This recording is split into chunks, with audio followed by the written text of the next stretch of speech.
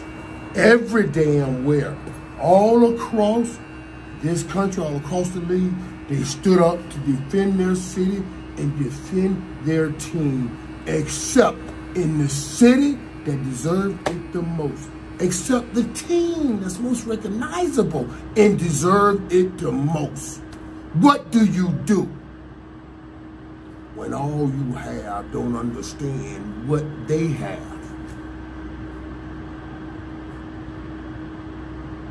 When I got here, I understood the men before me. They built the Dallas Cowboys. They made this America's team.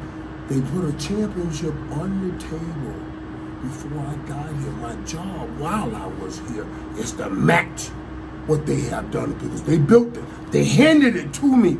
Put my damn championship on the table. That's all we ask.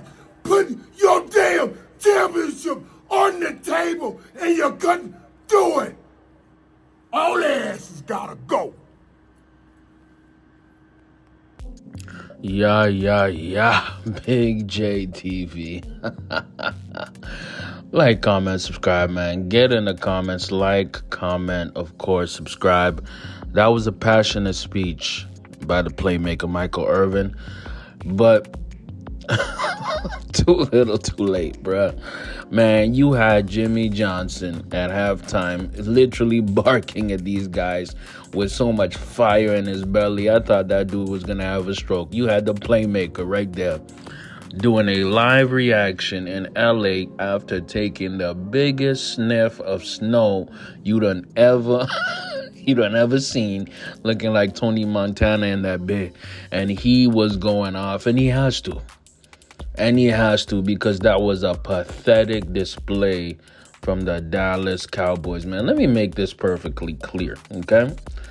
Dallas Cowboys, right? I'm going to steal the phrase from Stephen A. One can go wrong, will go wrong. They got their ass spanked 48-32. And the thing that makes this worse is that it wasn't that competitive, okay? The game was done in the second quarter. Let me repeat what I just said. The game was done in the second quarter. Okay? Why do I say this? The Dallas Cowboys quit. The Dallas Cowboys folded. They did exactly what they do every single playoff run in the past 28 years. They don't even win a game. They either might win a game, which is a huge might, or usually it's no. They go to the playoffs and they poop the bed. They poop themselves. They poop themselves so hard, and it's because it's a top-down thing. Let's start off with that. It's a top-down thing because they have such high expectations that it gets in their brain. It's a psychological thing. It's psychological failure. See, the Dallas Cowboys are the San Diego Chargers, or as now they're called the LA Chargers. They're a team that puts their expectations so high, that has all the talent, that has all the potential, but cannot put it together because it's an organizational issue, right? The black cat, the curse that the Cowboys have is because of Jerry Jones. Jerry Jones has such high delusional, confidence in his team that it sets him up to fail. The Green Bay Packers, on the other hand, they are more so of a humble team, right? Jordan Love, he's a new quarterback. There were questions about him, right? There was questions about Aaron Jones. There was questions about that defense. There was questions about the receivers. See, when you have low expectations or even sometimes bad expectations, the only place to go is up. You take more risks. You're willing to do more than less, right? But when their expectations are in the ceiling, you won't usually make it. You usually won't make the necessary plays, the necessary, decisions to win a game. If you look at the Dallas Cowboys, they are so boosted. They're so arrogant. They're so cocky. They think they've arrived. And that is the perfect recipe for failure.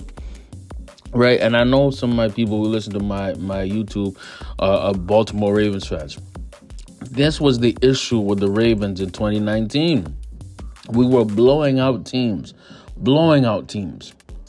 Lamar Jackson was having 5 touchdown games all the time. That the Ravens got too confident. The Ravens got too cocky.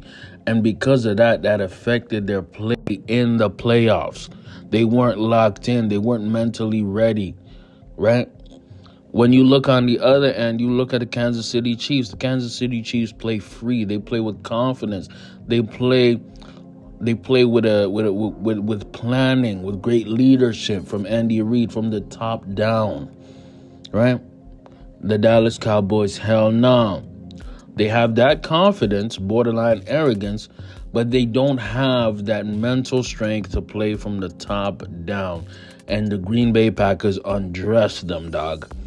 From every phase of the game, there was a coaching masterclass. LaFleur was going crazy. He was completely annihilating McCarthy. Dan Quinn was looking pathetic. There were no playmakers on the defense. The defense was getting torched. You know what I mean? Deron Bland didn't do nothing. Mekhi Parsons didn't do nothing. Lawrence didn't do nothing. The defense just stood there. Stephon Gilmore didn't do nothing. It was a pathetic display of football. The game was done in the second quarter. Within the first 20 minutes of the game, it was over. It was over. And that all starts with the head of the snake, which is Jerry Jones. I'm telling you right now, the only way the Cowboys win is if Jerry Jones relinquishes his control of the team. He is going to have to be a backup owner. He's going to be like the owner of the Chiefs, stay at a background role and do not. He has to go Robert Kraft on him. On God. Because that was such a pathetic display of football. And shout out to the playmaker for keeping us getting out. I think just the culture of the whole team.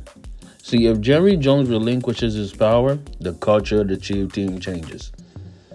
And I think a good coach can change it, not Mike McCarthy. Let me know what y'all think in the comments, man. Big D. They definitely ain't them boys. Big JTV, man. Like, comment, sub, I'm out.